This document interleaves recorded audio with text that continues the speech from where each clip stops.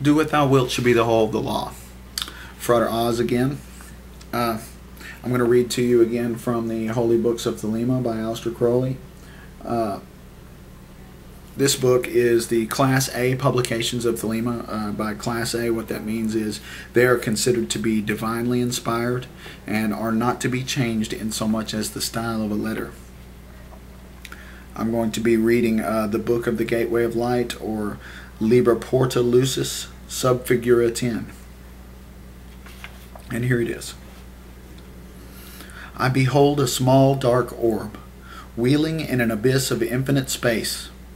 It is minute among a myriad vast ones, dark amid a myriad bright ones.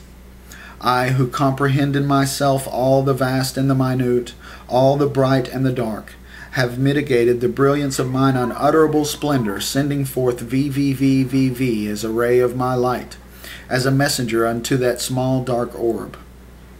Then VVVVV taketh up the word and saith, Men and women of the earth, to you I am come from the ages beyond the ages, from the space beyond your vision, and I bring to you these words. But they heard him not, for they were not ready to receive them. But certain men heard and understood, and through them shall this knowledge be made known. The least therefore of them, the servant of them all, writeth this book. He writeth for them that are ready. Thus is it known if one be ready, if he be endowed with certain gifts, if he be fitted by birth, or by wealth, or by intelligence, or by some other manifest sign. And the servants of the Master by his insight shall judge of these. This knowledge is not for all men. Few indeed are called, but of these few many are chosen. This is the nature of the work. First, there are many and diverse conditions of life upon this earth. In all of these is some seed of sorrow. Who can escape from sickness and from old age and from death? We are come to save our fellows from these things. For there is a life intense with knowledge and extreme bliss which is untouched by any of them. To this life we attain even here and now. The adepts, the servants of VVVVV, have attained thereunto. It is impossible to tell you of the splendors of that to which they have attained. Little by little, as your eyes grow stronger, we will unveil to you the ineffable glory of the path of the adepts and its nameless goal. Even as a man ascending a steep mountain is lost to sight of his friends in the valley, so must the adept seem.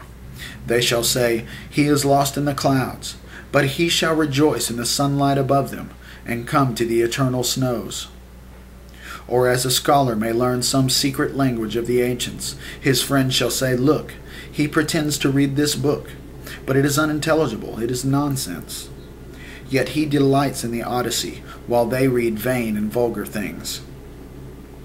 We shall bring you to absolute truth, absolute light, absolute bliss.